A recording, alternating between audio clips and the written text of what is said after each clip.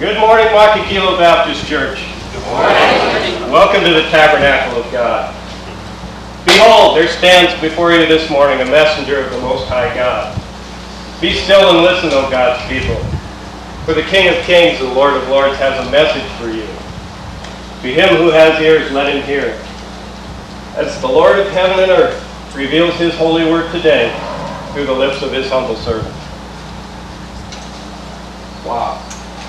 Pretty brassy self-introduction, don't you think? I mean, who steps up in front of a church where they've never preached before and immediately starts to spout off about being a messenger of the Most High God? I mean, who does that? Does that make you a little bit uneasy this morning? It should. It really should. You know, statistics say, and I love statistics because you can make statistics say whatever you want to hear. And so statistics say there are three kinds of people that would stand up here and spout off like I just did this morning. The first one is the self-centered, egocentric. Y'all know this guy, right? The one who walks into a room full of people, looks around and says, somebody's got to be in charge, might as well be me.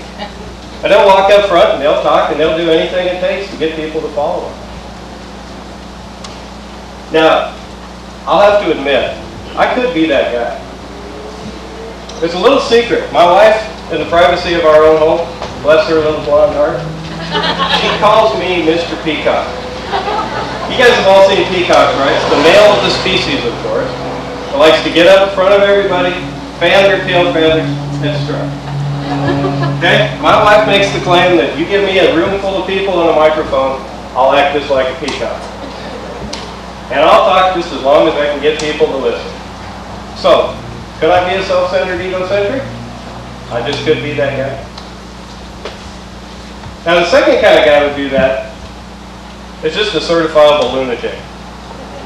You know, this is the guy that actually is just off his rocker enough to believe that God has given him and only him a message. And his mission in life is to get people to follow him. They usually end up in some cult in some strange little place where nobody's ever been before. And people follow him. And he's got the power, and could I be that guy? Well, you know, they say, and you know who they are, right? They are the ones who make up the statistics. They say that there's a fine line between genius and insanity. Now, I've been accused of crossing over that line a time or two myself. And I like to think that the only reason that I've crossed over that line is because I'm forced to walk so close to the edge. So, certifiable lunatic, yeah, I could be that guy. But the last kind of guy that might stand up in front of you and proclaim to be a messenger of God, just might be the real deal. Just possibly could be a messenger of God. And my question for you this morning is, how do you know the difference? How do you know? And the reason I bring this up is because this is the first time I've preached in this church. And for me, that means I've spent the past 3 weeks studying, praying, and just basically stressing out about what God would have me to say, how he would have me to say it, and how he'd use it to his glory. And the result of that past 3 weeks of work, I made 3 claims when I came up here this morning. I claimed that I was a messenger of God. I claimed that he has a message for you. And I claimed that he would reveal his message through me this morning. And my job today is I'm going to make good on those 3 claims. But what about you? What about the church? You ever think what your part is when a new preacher steps up here, whether it be me or anyone? When they step up here in front of you, did you ever think about what your part is? Did you even know you have a part? So this morning, let's think about that. What's your role, as well as my role, as the messenger of God? Because discerning believers will take whatever the messenger says, and they're going to compare it to the Word of God to make sure that they are telling the truth. So as I begin to make good on my 3 promises, let's consider what the Word of God has to say about discerning believers. If you will, in your outline, please read with me 1 John 4, verses 1 through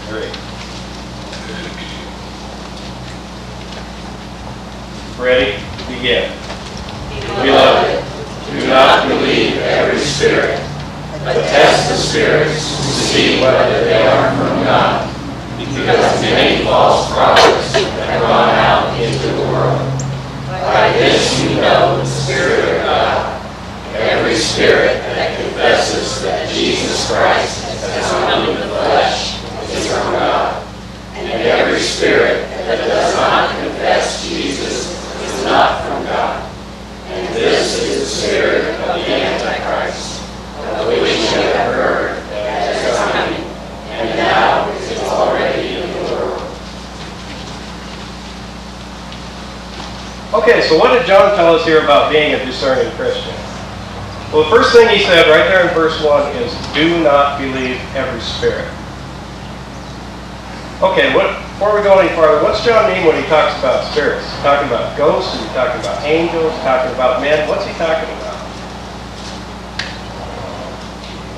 Well, when he talks about spirits, what he's talking about, and I got this from the Erdman Pulpit commentary, and I think it explains it really well. It says, the spirits are principles and tendencies in religion. And these need to be tested, for earnestness and fervor are no guarantee of truth. Earnestness and fervor are no guarantee of truth. So when I get up here and I speak to you, if I can put on a good show and make you all feel good and it sounds really nice, does not mean it's the truth. Does not mean it's the truth. The principles and tendencies in religion, if it's just a lot of show and a lot of fancy words, it's no guarantee of truth.